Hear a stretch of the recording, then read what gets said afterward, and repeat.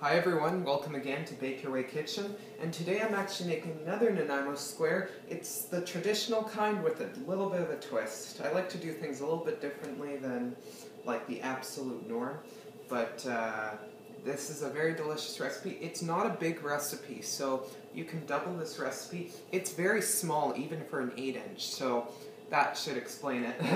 But this is great if you're just a few people and you're looking for a nice treat. This is a really good option to consider.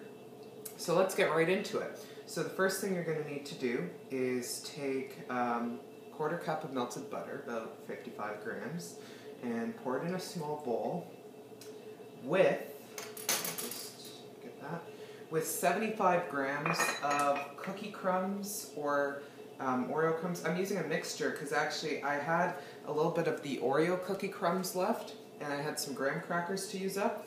So 75 grams, that's probably, I think that's about 3/4 of a cup. And we're also going to be adding just a touch of sugar. We're going to be adding about 2 tablespoons. So you can just add that in right now. 2 tablespoons of sugar. And literally, we have our base right now. That's all there is. You just have to do this. Now what we have to do is put this in a square pan, flatten it out, and we're going to put it in a 350-degree oven, 180 degrees Celsius, for about 10 minutes. I've added in the coconut, unsweetened coconut. And now we're going to add 2 tablespoons of cocoa powder to give it an even richer chocolate flavor. If you feel that your cookie base is too dry, you can always add more butter. As you can see, it's very dark, and you get that from the Oreo cookie crumbs and the cocoa. Alright, so I've now flattened the cookie base in 12 muffin tins, and I just flattened it as evenly as you can, and as evenly as I can, and that's how it should look. And now it goes in the oven for about 5 or 10 minutes, just until it sets. Alright, so while our cookie base is in the oven, we're going to go ahead with the other ingredients for the middle, the custard vanilla middle. So what I've got here is 2 tablespoons of butter with about 80 grams of cream cheese, and it should be softened. As well, I'm going to add a touch of brown sugar. I don't know why, I just find it really pops out with that little touch of molasses, as well as a couple tablespoons of sugar, and that would be about 25 grams. As well, a teaspoon of vanilla.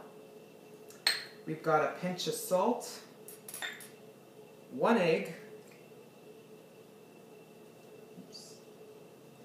and a teaspoon of vanilla custard powder. Now, this isn't critical. You don't need to use it, but I find it really brings out that nice custard color look. It's not a critical ingredient, so if you don't have it on hand, no need to worry. Once you've gotten your butter and cream cheese mixture with sugar mixed together, we're also going to add about 1 to 2 tablespoons of powdered sugar to not only thicken it up, but even sweeten it up even more, because as you know, with all Nanaimo bars, that center, the center filling is got a tradition of being very super sweet. Obviously, you can cut back if you wish, but yeah, I think 1 to 2 tablespoons is plenty. Alright, as you can see, our crust, our base, has now set, and it was only in the oven for a few minutes. So now all you need to do is put your custard filling over the top. So this is what it should look like. It should be kind of a yellow color. You want it to have that nice yellow color. If you don't have it that color, it's probably because you didn't use the vanilla custard powder, because the vanilla custard powder brings out that color.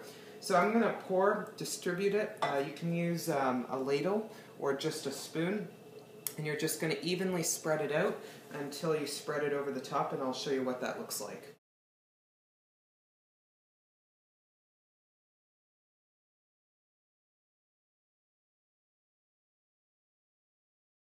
I've got the hot cream here, and I put the cream on the stove to heat up, and I'm making a ganache now, so I added in the chocolate, the 100 grams, and a couple tablespoons of sugar, and just let this sit for a second. After about a minute, it's already dissolving, as you can see. So you want to keep stirring until you get a smooth consistency, which should just be a few seconds. If there's still lumps of chocolate, if that doesn't go away, you can just put it in the microwave for a few seconds.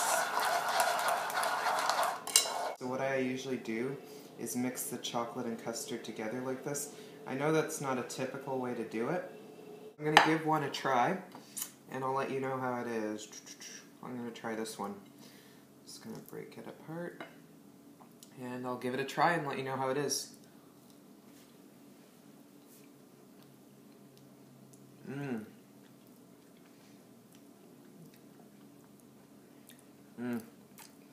It's very good.